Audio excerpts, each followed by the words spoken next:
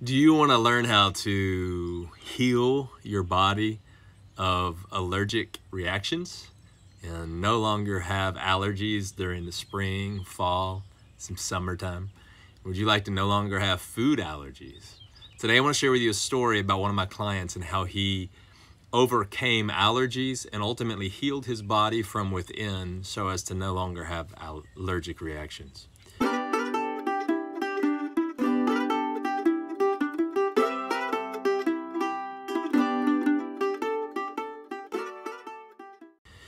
So I began about in 2017, and this man was a part of one of my online courses that I was teaching, and he then scheduled some coaching with me. And during our first coaching session, he said, Silas, I would like to overcome allergies. I'm sick and tired of sneezing all the time, and I've got a running nose, and my eyes are watering, and it's obnoxious. And this happens every year, every fall. And I said, well, absolutely, I can help you overcome these allergies. That's simple. It's a simple problem, and it can be overcome in a really simple way. And he's kind of shocked that this would be a simple thing to fix.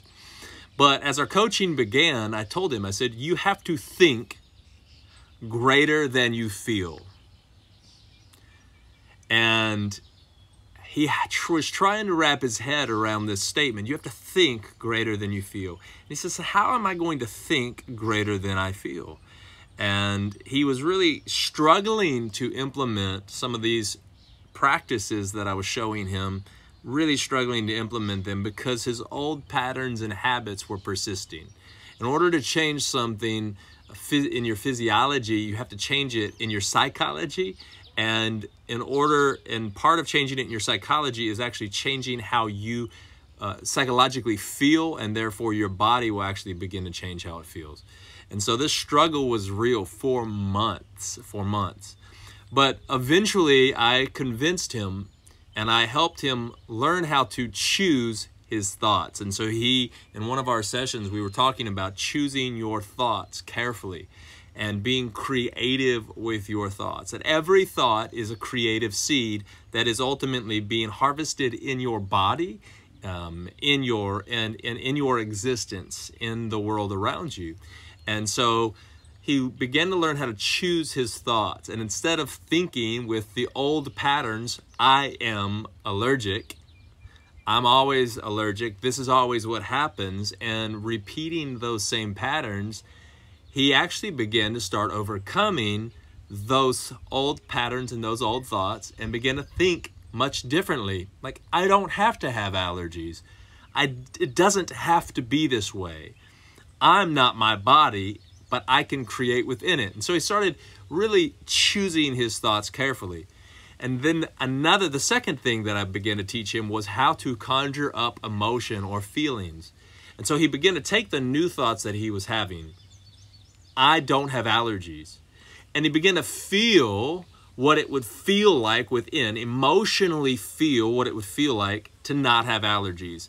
And see himself in this picture that he was creating in his mind of himself living life without allergic reactions to the air. And so he began to practice that. And then the third thing was he began to really implement one of the most important things, and that is his words. And the power of life and death are in your words. And he began to really change this as well as with the help of my coaching. And within about 6 months, he had completely overcome his allergies. He felt great and continues to feel great today. So the 3 steps, here are the 3 steps that are vital for you. I just shared them with you, but I'm going to break them down again so that you can remember them and that you can begin to implement them in your life. And if you want some help beyond that, drop a comment below. I'll be glad to talk to you. But the 3 things are thoughts. Choose your thoughts carefully and creatively. You get to choose how you think. Your thinking does not have to just happen. If you're struggling with this, I strongly encourage the Metaphysical Mindfulness class, which is really going to help you begin to overcome some of those, the crowded mind that causes you to not be able to really see the thoughts that are already going on in it. I'll drop a link below for that. Feelings. So the second thing is feelings. not only do you get to choose your thoughts, but you get to conjure up through those thoughts the feelings of the desired fulfillment. And then the third thing is words. Words are essential. Self-talk is important. I feel good. I feel wonderful. I don't say I don't have allergy, but I feel good. I feel great. I am healthy. Those are affirmative words that need to be said and need to be programmed into your existence. Now, as you do these three things, here's what ends up happening. Like him, you will overcome your allergies, but you need to stay consistent in them, because what's actually happening is you're reprogramming at a cellular level. Within all of those atoms, we have all these biophotons in our body that are passing along energy and passing along information.